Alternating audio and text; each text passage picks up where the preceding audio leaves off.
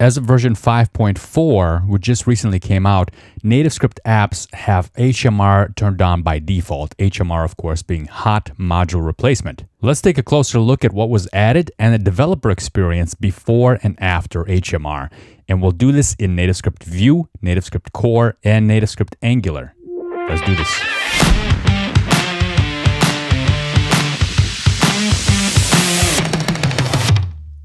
We're all used to the LiveSync workflow by now while developing NativeScript apps, but HMR just brings a whole new level of speed to the development experience.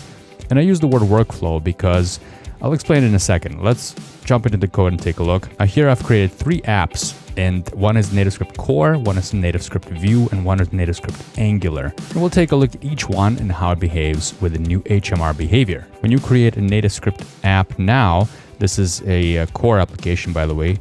Notice the blue color here. And here's the app running here in the simulator. You get this nsconfig.json file now. And here it says use legacy workflow, and it's set to false by default when you first create the application. So what is this workflow? Workflow means a couple of things here. The first thing it means is, are we going to be using bundling and minification by default? Or are we not going to use bundling and minification, and we're just going to use the old workflow or the legacy workflow? With NativeScript Angular apps and with NativeScript Core apps, the default used to be that Webpack was not involved. Webpack was optional step, but now Webpack is involved. And not only that, it's on by default. So when you create the app, this says use legacy workflow is set to false. If this was true, this would use the old workflow without Webpack being turned on. Okay, so that's the first thing that it means. The second thing it means is that HMR is on by default if this is set to false. So HMR and Webpack go hand in hand. HMR is actually a Webpack concept. All right, so let's see how this really behaves, shall we? Here is the app running right now. I'm gonna hit tap, and that works. Let's alter some code. So here, main view model, I'm gonna change this counter. Instead of 42, I'm gonna change this to 46. And let's see what happens. Oh, look at that. The app did not restart even though we changed the code file, and we just have 46 taps left here. If I change this number again to 49, 49 taps left. Let's change the message to taps lefts. I guess I must have changed that earlier. Clicks left. All right, so you can see that that's pretty darn fast. Now let's take a closer look at platforms. This is the output. This is where the JavaScript gets bundled. So here is our project. Here's the app folder. And here you can see a bunch of JavaScript files and also these JSON files. The main bundle file, this is your application. This is all of your application, all the JavaScript code, all the CSS, and all the markup all bundled together. Now, when we make some kind of code update, you get this hot update in here, this JavaScript file, along with the JSON file that describes the update. You can read more about this procedure here at this URL, webpack.js.org, hot module replacement. Just find that section and you can see how it works. And if you're curious, you can take a look at this. Now here you can see in the compiler, you get 2 files output. One is the updated manifest file, which is a JSON file, and the other one is updated chunks. So you're just getting that chunk that was updated, the JavaScript file that was updated. So in our case, we've updated only the view model. So we're not going to get this bundle file completely rebuilt. We're only going to replace just one little chunk. So if we take a look at the last hot update JavaScript file right here, you can see that this file is much shorter and it only contains the main view model right there. This may not actually be the last one that we did. These are not ordered by date, but some random ID. All right, so that's the legacy workflow turned off, and that's the default. Let's see if we turn the legacy workflow back to on. This won't, of course, refresh. I need to restart the application. So I'm gonna tns run iOS. Notice I did not provide the bundle flag. And you get this message. It says you are using the legacy workflow, blah, blah, blah, blah, blah.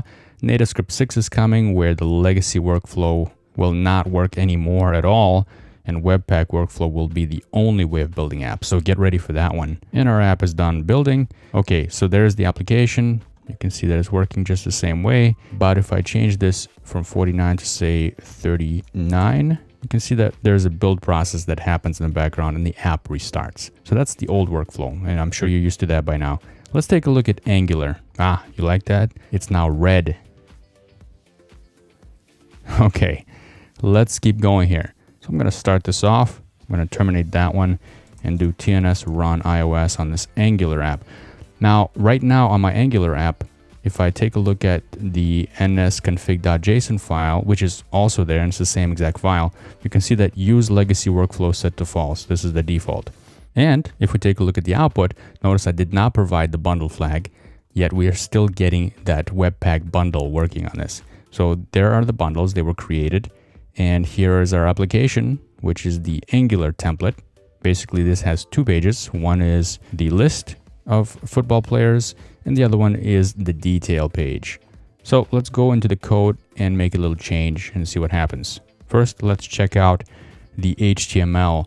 So right over here in this label, instead of that period, I'm going to change that to a comma. Okay, so you can see that the app did not restart. However, we lost our navigation state. We didn't end up being on the details page like I thought it would have happened. But anyway, the app restart was really fast. You see that comma in there, but we did get navigated back to the list. And I don't know if that's something that they're going to fix or not, but hopefully that'll be fixed. Anyway, this is still a huge improvement. Let's change something in the code and see what happens. I'm going to do a const a equals 1.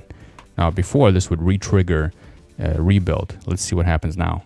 Well, I guess nothing happens because HMR did his job and didn't restart the app.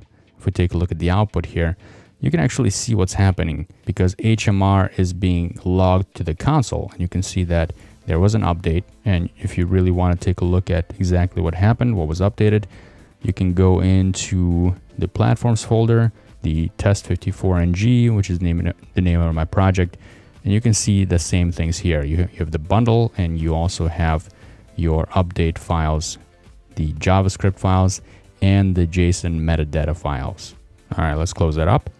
Now we're still in Angular. Let's change this item service.ts file, and I'm gonna just let's bring this up here. I'm gonna change the name of that first player to Ter Stegen 2. Okay, so that was extremely fast. That was really cool. I changed the code, that's the TypeScript file, and the app did not restart. It just changed it in place. So that's really awesome. I'm gonna just do one more thing here. I'm gonna scroll this list down a little bit and then change that player's name to 3. Okay, so the scroll position of the list gets reset, but that's still extremely fast. So you ready to look at Vue now? Gotta change the color here. There's green for Vue, and we have a green Vue test project right here. I'm gonna go to my console, restart the Vue app. Now, before I do that, actually, I'm gonna terminate that. Let's go into Vue, and you can see that nsconfig is there. So we're gonna work this one a little bit backwards. Use legacy workflow is set to false, of course. Let's set that to true and see how the Vue experience was before this update. TNS run iOS. Let's see what happens. I think you might already know what's going to happen if I do this. Oh, look at that. We got an error message. So when you're building Vue applications before version 5.4 came out, you needed to include the -- bundle flag. Otherwise, it wouldn't work. Only the Webpack builds worked. So -- bundle. Let's include that, and let's build the Vue application now.